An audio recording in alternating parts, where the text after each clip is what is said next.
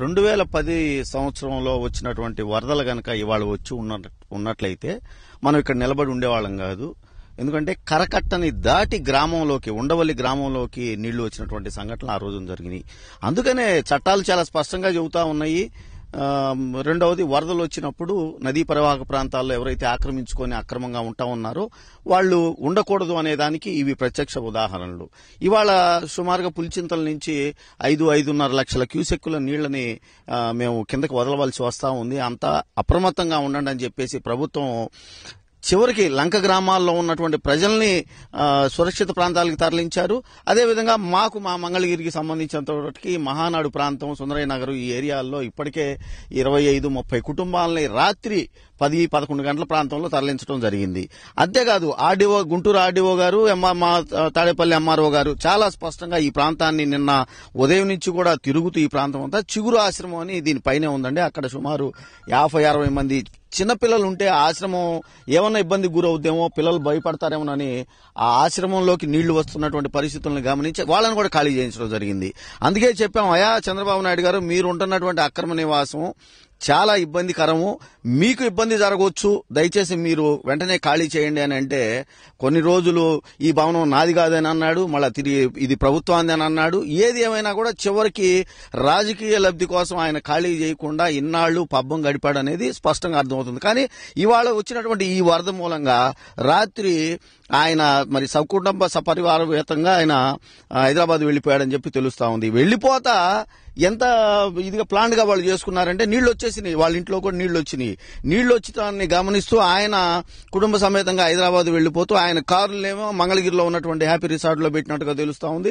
లోపలైతే ఇప్పుడే జేసీబీలు, ట్రాక్టర్లతోటి crusher dust తీసుకురావడం, అదేవిధంగా 6-7 ఇసుక లారీలు కూడా తీసుకొచ్చారని చెప్పి రాత్రి చెప్తా ఉన్నారు. ఇసుక లారీలతోటి 8 నుంచి 10,000 బస్తాలు ఇప్పటికే ఇసుకని నింపి ఆయన ఉంటున్నటువంటి ఇంటి ప్రాంతం కొట్టుకుపోకుండా, అంటే కోతకు గురి కాకుండా వేసే ఈ ఇసుక బస్తాలు, స్టోన్ క్రషర్ బస్తాలతోటి నింపినట్టుగా తెలుస్తా ఉందండి. అంతేకాదు ఫస్ట్ ఫ్లోర్ లో ఉన్నటువంటి సామాన్లన్నీ కూడా పై ఫ్లోర్ లోకి మార్చుకున్నట్టుగా, గ్రౌండ్ ఫ్లోర్ లో ఉన్నాయి ఫస్ట్ ఫ్లోర్ లోకి మార్చుకున్నట్టుగా తెలుస్తా ఉంది. ఏదేమైనా కూడా ఈ ప్రాంతంలో ఉన్నటువంటి వాళ్ళందరికీ, సామాన్యులకి, మధ్యతరగతి వాళ్ళకి, పేదలకి ప్రభుత్వం అండగా నిలబడి బయటికి తీసుకువెళ్లి సురక్షిత ప్రాంతాలకి వాళ్ళ సేఫ్టీ కోసం ప్రయత్నాలు చేస్తా ఉంటే చంద్రబాబు నాయుడు గారు మాత్రం ఇంకా నేను ఇక్కడే ఉంటాను అని చెప్పేసి ఆయన ఈ విధంగా చేయడం మాత్రం కరెక్ట్ కాదు. ఇప్పుడే చంద్రబాబు నాయుడు గారు మరి ఇప్పటికైనా గ్రహించాలి. ఇన్ని వేల బస్తాల ఇసుకని, స్టోన్ క్రషర్ని పెట్టి ఆయన ఇంటిని కాపాడుకోవడానికి ప్రయత్నం చేయడం, ఆయన ఇల్లు కాదు ఇది, ప్రభుత్వం ఆస్తి, దాన్ని కాపాడటానికి ప్రయత్నాలు చేయడం, ఆయన కార్లు తీసుకెళ్లి వేరే చోట పార్క్ చేసుకోవడం, ఆయన సామాన్లు 5 ఫ్లోర్ లోకి మార్చుకోవడం, ఇవన్నీ చూస్తా ఉంటే ఆయన కూడా తెలుసు, ఆయన మనసాక్షి కూడా తెలుసు ఇవి జరిగితే చాలా ప్రమాదం అని. ఇప్పటికైనా మేము కోరుకుంటా ఉన్నాం, చంద్రబాబు నాయుడు గారు మీరు, మీ అబ్బాయి, మీ మనవడు అందరూ కూడా సామాన్య ప్రజల్లాగా సురక్షితంగా ఉండాలని చెప్పేసి అందరం కూడా కోరుకుంటా ఉంటున్నాం. కాబట్టి ఈ ప్రాంతంలో ఉన్న వాళ్ళందరూ కూడా దయచేసి ప్రభుత్వ అధికారులకి సహకరించి తక్షణం ఖాళీ చేసి మళ్ళా వరద ఉధృతి వచ్చిన తర్వాత సామాన్యులు వచ్చినా రావచ్చు, కానీ మీలాంటి రాజకీయాల్లో ముఖ్యమంత్రిగా పనిచేసిన మీలాంటి వాళ్ళు సమాజానికి మార్గదర్శకంగా నిలవాలి అని అంటే మాత్రం చట్టాలను తొంగలో దొక్కి మరీ ఇలాంటి ఇళ్లలో నివసించవద్దని చెప్పేసి నేను కోరుకుంటా ఉన్నాను. ఇప్పటికీ సుమారుగా ఆయన రివర్ వ్యూ అని చెప్పేసి ఒక భవనం, ఒక బిల్డింగ్ కట్టుకోవడం జరిగిందండి అక్రమంగా. అసలు అది చూస్తే ఎంత నదిని ఆక్రమించుకొని లోపలికి వచ్చారో చాలా స్పష్టంగా అర్థమవుతా ఉంది.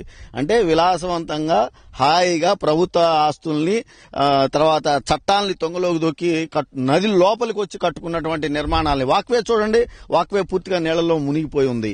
ఇలాంటి పరిస్థితుల్లో భవనాల్లో నివసిస్తా ఇవాళ మునిగిపోయిన దాఖలాలు వచ్చేసినాయి. అది కూడా ఎంత 5-5.5 లక్షల క్యూసెక్ లీటర్ల నీటికే ఈ విధంగా తయారైంది అని అంటే 2010లో వచ్చినటువంటి వరదలు గనక అప్పుడు కర్నూలు కూడా మునిగిపోయింది. అలాంటి పరిస్థితులు గనక మళ్ళా రేపు వస్తే ఖచ్చితంగా ఇప్పుడు చంద్రబాబు నాయుడు అక్రమంగా నివసిస్తున్నటువంటి ఇంటితో పాటు ఈ ప్రాంతంలో ఉన్నటువంటి 60-70 నిర్మాణాలు పూర్తిగా మునిగిపోయి ఉండవల్లి గ్రామంలోకి ఆ రోజు వెళ్లిపోయినాయి. కాబట్టి నీళ్లు 3-4 అడుగుల ఎత్తు వరకు అలాంటి పరిస్థితులు వస్తాయనే భావంతో ఇవాళ పరిస్థితులు అలాంటివి కనిపిస్తా ఉన్నాయి. కాబట్టి తక్షణం ఇలాంటి వాళ్ళు ఖాళీ చేయాలని చెప్పేసి సమాజానికి మార్గదర్శకంగా నిలవాలని చెప్పేసి నేను కోరుకుంటా ఉన్నాను. అదే అండి, 1885 రివర్ కన్జర్వేషన్ యాక్ట్ ని పూర్తిగా తొంగలోకి దొక్కారని చెప్పేసి నేను 2 సంవత్సరాల క్రితమే అయ్యా ఇలా 2010 సంవత్సరంలో ఇలాంటి వరదలు వచ్చినాయి, కరకట్టని దాటి నీరు బయటికి ప్రవహించింది కాబట్టి ఇలాంటి నిర్మాణాలు చేపట్టొద్దని గౌరవ న్యాయస్థానం హైకోర్టుని ఆశ్రయించినప్పుడు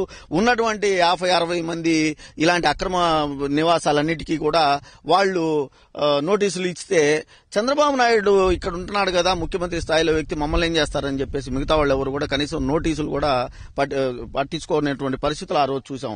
ఇవాళ ఇలాంటి పరిస్థితుల్లో ఇప్పుడు ఆయనే కనుక ఇక్కడ కూర్చొని ఉంటే ఆయనకి నిజంగా చంద్రబాబు నాయుడికి భయం వేసింది.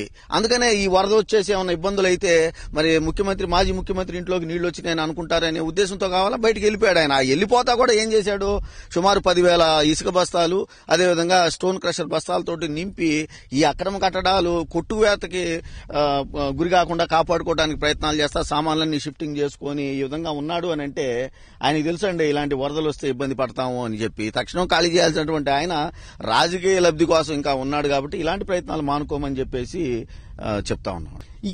ఇది చంద్రబాబు నాయుడు నేను అనుకోవటము ఇది అసలు పర్మిషన్ సిఆర్డీఏ నుంచి తీసుకోకుండానే ఆయన ఇక్కడికి అక్రమంగా నివసించడానికి వచ్చిన తర్వాత కట్టాడని చెప్పేసి నాకు అనిపిస్తా ఉంది. ఎందుకంటే కొత్త భవనం మమ్మల్ని కూడా ఇంతవరకు గత ప్రభుత్వంలో మేము ఎన్నిసార్లు ఈ ప్రాంతం వరకు రావడానికి ప్రయత్నించినా కూడా మమ్మల్ని రానివ్వలేదు. అసలు రైతులనైతే ఈ కట్ట మీద తిరగడానికి కూడా అనుమతి ఇవ్వలేదు. ఆ రోజున పోలీసు వ్యవస్థని దారుణంగా అడ్డం పెట్టుకుని వాడుకున్నటువంటి చంద్రబాబు నాయుడు ఇలాంటి భవనాలు కట్టడం అనేది ఎంత అంటే ఆయన విలాసంగా నివసించటానికి చట్టాన్ని తొంగలోకి దొక్కి మరి ఇలాంటి నిర్మాణాల అడ్డు రావడం వల్ల ఎగువనున్నటువంటి ప్రాంతాలు ముంపుకు గురవుతాయి అని చెప్పి తెలిసినా కూడా పైన ఉన్నటువంటి పేదలో లేదంటే ఎవరో సామాన్యులు ఎట్టబోతే నాకేమి, నేను మా కుటుంబ సభ్యులందరం కూడా కూర్చొని సాయంత్రం పూట రివర్ వ్యూని మేము చూడటానికి మేము ఆహ్లాదంగా ఉండటానికి సమయం గడపాలనుకున్నటువంటి చంద్రబాబు నాయుడు గారే కాదు, ఇక్కడ ఉన్నటువంటి 50-60 మంది అనధికారిక నిర్మాణాలు చేపట్టిన వాళ్ళందరూ కూడా ఇలాంటివి కట్టారు.